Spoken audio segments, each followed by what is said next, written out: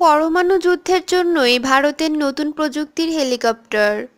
পরমাণু যুদ্ধের জন্যই ভারতের নতুন প্রযুক্তির হেলিকপ্টার তৈরি হচ্ছে। ভারতীয় প্রযুক্তিতে তৈরি এই যুদ্ধ হেলিকপ্টার বা এলসিএইচে অস্ত্র বসানোর কাজও চলছে। এর আগে চলতি বছরের শুরুতেই দুর্গম পাহাড়ে এই হেলিকপ্টার পরীক্ষা করা হয়।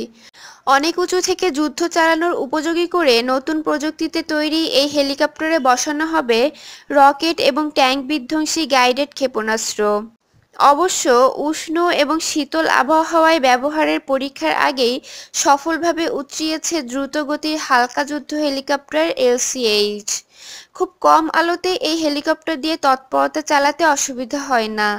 তাছাড়া পরমাণু যুদ্ধের পরিস্থিতিতেও এটি কাজ করতে পারবে। চলতি বছর এ ধরনের আরও 5টি হেলিকপ্টার তৈরি করার পরিকল্পনায় রয়েছে ভারত। তবে অস্ত্র সন্নিবেশের কাজ সফল হলে ভারতীয় সেনাবাহিনী এই জাতীয় হেলিকপ্টার ক্রয়ের নির্দেশ দেবে বলে প্রত্যাশা করা হচ্ছে।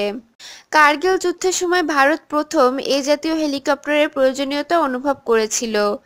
এছাড়া অনেক দেশ এরই মধ্যে ভারতীয় এই হেলিকপ্টার সম্পর্কে আগ্রহ দেখিয়েছে। আগামী 2 বছরে এলসিএস রফতানি করে $200 কোটি সমপরিমাণ অর্থ আয় করার লক্ষ্যমাত্রা নির্ধারণ করেছে ভারতের প্রতিরক্ষা মন্ত্রণালয়।